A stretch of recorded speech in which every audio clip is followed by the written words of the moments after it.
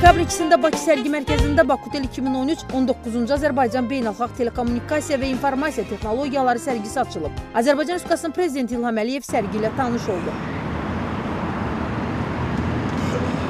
Rabitə və İnformasiya Texnologiyaları Naziri Əli Abbasov dövlətimizin başçısına məlumat verdi ki, sərgidə yerli iştirakçılarla yanaşı dünyanın 28 ölkəsindən 300 şirkət iştirak edir. Bu ilki sərgidə 15 ölkə milli pavilyonu ilə informasiya kommunikasiya texnologiyaları sahəsində Azərbaycan və bütün Xəzər regionu üçün innovativ olan maraqlı proqramların, habelə məhsul və xidmətlərin təqdimatını keçirir. Əfqanistan, İtaliya və Amerika Birləşmiş Ştatlarından olan milli qruplar isə sərgidə ilk dəfə iştirak edirlər. Həmçinin aparıcı informasiya kommunikasiya texnologiyaları şirkətləri, Azərbaycanın mobil rabitə operatorları, internet provayderləri, sistem integratorları və distribüterlər də sərgidə təmsil olunurlar. Diqqətə çatdırıldı ki, bu ilki sərginin fərqli cəhəti Azərbaycan Respublikası Rabitə və İnformasiya Texnologiyaları Nazirliyinin fəal dəstəyi ilə təşkil edilən milli stendlərin sayı etibarilə daha çox olmasıdır. Sərgidə MDB ölkələri arasında ilk dəfə olaraq Azərbaycanda Titan robotu nümayiş etdirilir.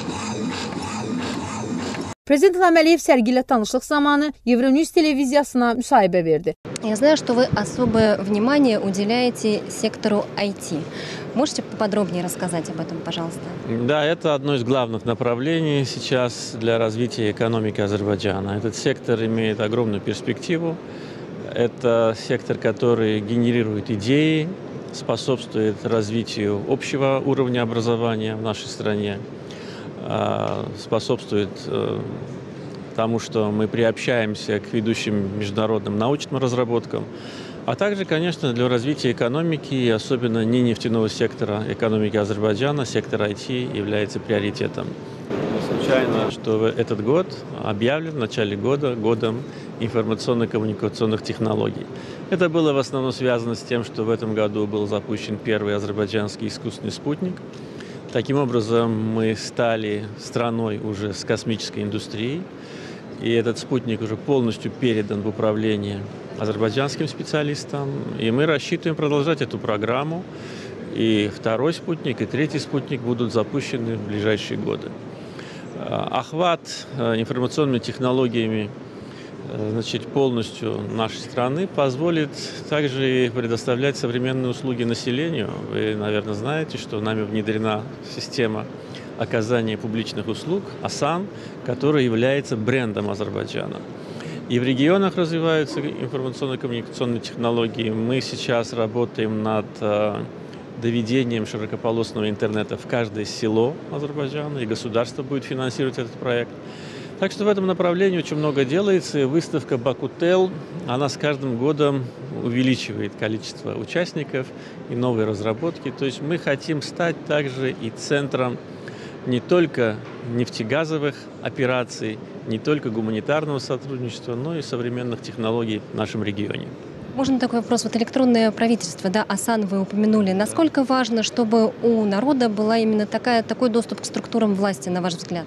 Это очень важно, понимаете, это помогает нам бороться с коррупцией, помогает нам изживать бюрократизм, помогает людям получать прямой доступ к услугам, которые они должны получать. Но, к сожалению, не всегда это получается. Поэтому ASAN, он носит несколько функций в себе. Первое – это оказание услуг современных.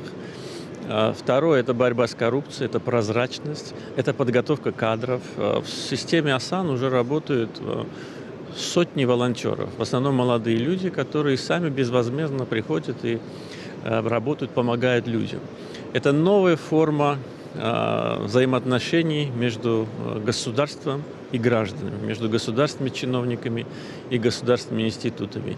И не случайно, что, несмотря на то, что всего меньше, чем как год эта система функционирует, уже обратились в службу ASAN более 500 тысяч человек. И ни одной жалобы. И все довольны, и это на самом деле стало брендом современного Азербайджана. Потому что мы модернизируем страну, экономика, политическая система находится в процессе модернизации. В этом случае мы должны модернизировать все сферы нашего общества и создать такие условия для людей, чтобы они были довольны и не тратили дни или недели на получение справок, которые сейчас могут получить в течение нескольких минут. Вот эта выставка, она является, наверное, своеобразным зеркалом той дороги, которую вы указали, год IT 2013. Вот что вы думаете по поводу этой выставки? В этом году вы же не первый раз на BakuTel. Она как-то изменилась, больше стала? Я каждый год бываю на BakuTel. Эта выставка, конечно, расширяется. Каждый год все больше и больше участников участвует. И меня радует, что и местных компаний становится больше, значит, бизнес этот растет, и иностранных тоже больше, значит, внимание со стороны ведущих компаний IT к Азербайджану тоже растет.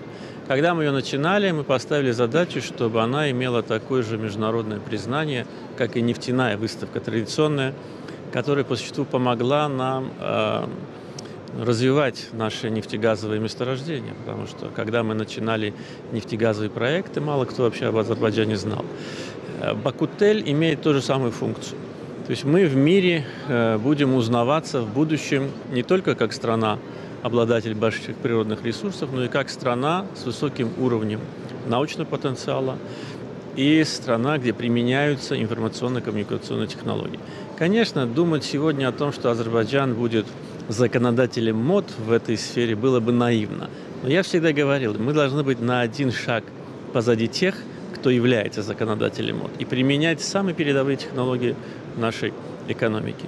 Государство здесь выступает в качестве гаранта этих процессов, потому что большую часть финансов обеспечивает государство.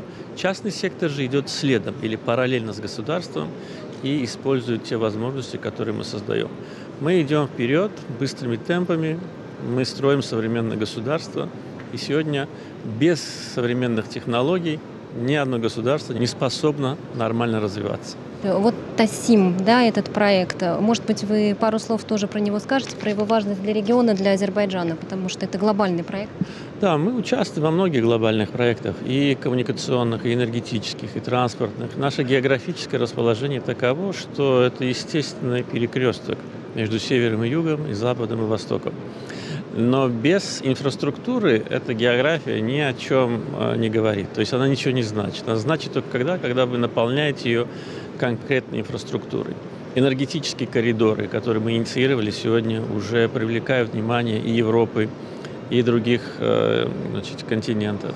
Транспортный проект, который мы осуществляем по соединению железной дороги между Азербайджаном, Грузией и Турцией, будет иметь также межконтинентальное значение. Эта дорога – это восстановление шелкового пути от Китая до Лондона. То же самое в сфере коммуникаций. Те коммуникации, которые строятся в Азербайджане в связи с электронными услугами, также способствуют тому, что это будет сближать людей, сближать страны. Это будет приносить Азербайджану дивиденды на протяжении многих лет. И проект ТАСИМ из этой же сферы. То есть это все вписывается в общую концепцию развития страны, используя тот потенциал, который у нас есть, географию, природные ресурсы, людской потенциал.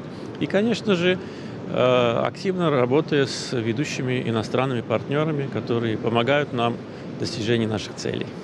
Спасибо большое, господин президент. Dövlətimizin başçısı milli və xarici pavilyonlarla tanış oldu.